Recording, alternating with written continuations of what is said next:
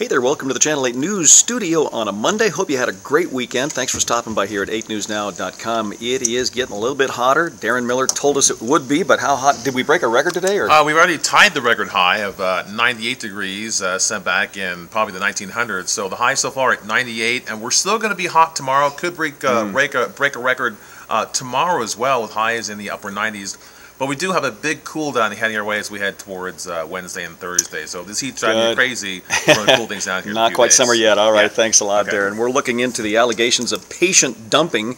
California authorities not very happy with Nevada right now, so we'll take a look at how bad it was or if there's anything to that.